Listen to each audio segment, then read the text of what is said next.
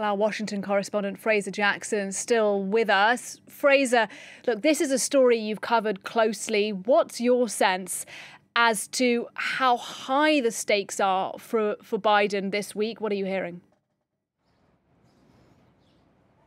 Well, I must say, I was at that press conference just 2 rows back from Ed, who was having that back and forth with Karine, and it was a very intense moment, something we've not seen in the White House for quite some time. And that just shows how much political oxygen, really, this is taking up in the United States. The US media is watching this ridiculously closely, it must be said. There is every single thing that comes out of Joe Biden's mouth is being scrutinized.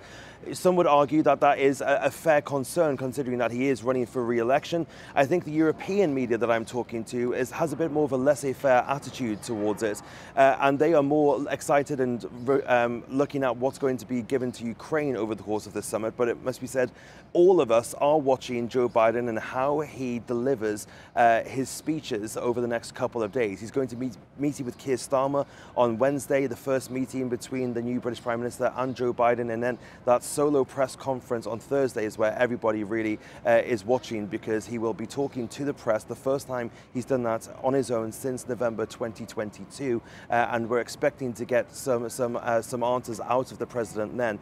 Part of the reason, the confusion behind this, is because of the White House's changing lines as to why he had such a bad debate performance back 2 weeks ago on Thursday, and they said it was because he had a cold. He was also jet lagged. They thought they might have had COVID, but those reasons shifted over the course of a couple of days, and now we have this whole new revelation about the Parkinson's doctor coming to the White House. Though it must be said, the White House saying that that doctor was not there to see Biden. He has had evaluations for Parkinson's 3 times within the last 3 years, but that was just part of his routine physical, and that the doctor was not there purely just for Joe Biden.